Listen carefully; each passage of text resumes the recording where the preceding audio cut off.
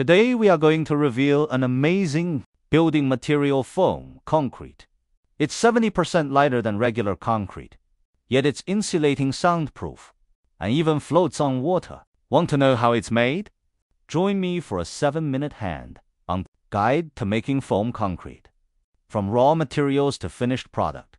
Foam concrete, which is a large number of tiny air bubbles added to ordinary concrete to make it light and insulating. Its density can be as low as 300 kilograms per cubic meter, while ordinary concrete is 2,400 kilograms per cubic meter.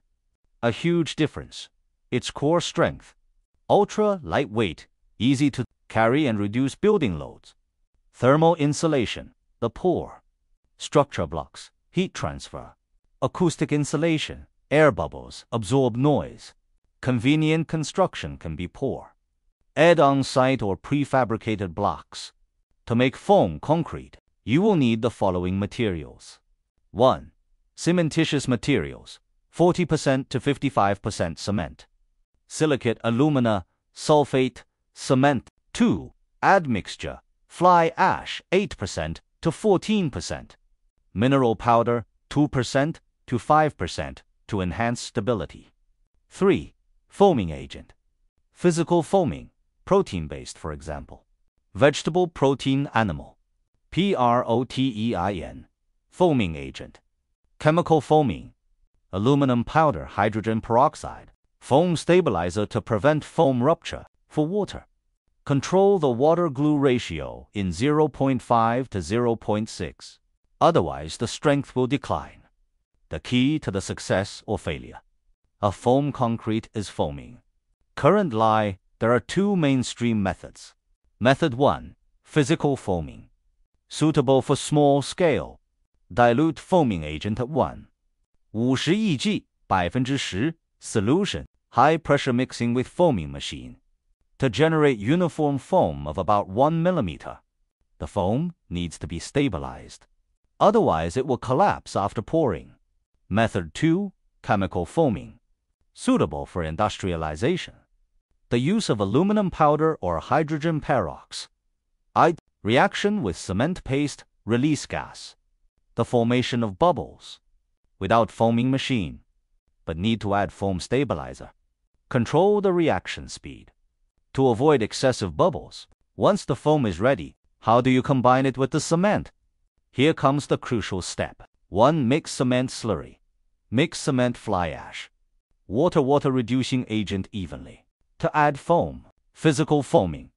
Foam is poured in small portions and stirred at low speed to avoid defoaming. Chemical foaming. Directly stir the slurry containing foaming agent and leave it to foaming. 3. Pouring and molding. Pouring into molds, precast blocks, or pouring on-site E.G. roofs. Vibrate lightly to expel large air bubbles. But don't overdo it, or the foam will break. If you want to increase the strength, you can use nanosilicate to fill the micropores, or cellulose fibers to resist cracking. Don't rush it after pouring. Maintenance determines final quality. Natural conservation. 20 degrees centigrade humidity is greater than or equal to 90% conservation 28 days. Steam curing. 60 to 80 degrees centigrade, 3 to 7 days, to accelerate hardening. Qualified standard. Dry density is less than or equal to 700 kilograms. Compressive strength is greater than or equal to 5 megapascals. Where can foam concrete be used? Too much. Roof insulation. Cast in place, lightweight. Layer to reduce heat transfer, lightweight blocks. From construction waste plus fly ash, environmentally friendly and cheap. Backfilling project. Replacing sand and gravel. Reducing foundation loads. FAC, unstable foam. Check foam stabilizer ratio, or foaming machine pressure. Insufficient strength. Increase cement or mix, silica, fume, fiber.